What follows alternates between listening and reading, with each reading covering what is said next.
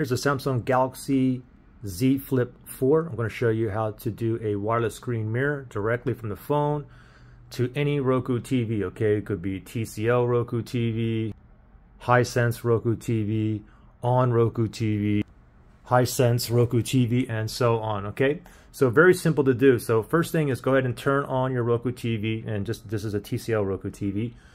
Turn the TV on. Next, go ahead and go to your phone, and you want to slide down notifications, and then you want to slide down one more time right here.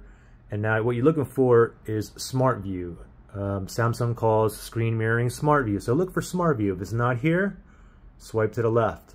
My Smart View is right there. Okay, so let me tap on that Smart View, and then let's see if it finds it. Okay, so this one here is the 32-inch TCL Roku TV.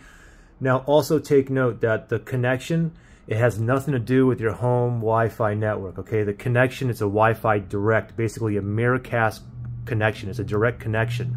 Okay, that's just a connect. However, if you want to use the internet to do something that requires internet, like browsing or whatnot, then it's going to, if you're connected to home Wi-Fi, then it's going to use that internet. Or unless you have a SIM card, it'll use the data as your internet as well. So once we're here, I'm going to click on, I think it's, yes, the 32-inch Roku. Let me tap on that. This is the first time I'm connecting to this TV too. So I'm going to tap on Start Now. And first time you connect, we should get some kind of message here. Let's see what happens here. Oh, there we go. There's a message down there. It says Galaxy Z Flip 4 would like to cast video to your TV. And I'm going to go ahead and grab my original remote to my TV. I'm going to click on Allow. And then give it 1 second here.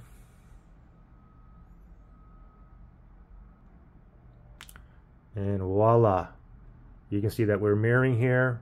Now this is great if you want to show like work documents on a big screen, or maybe you want to show photos and videos to your family or friends, and you can cast it onto the big TV.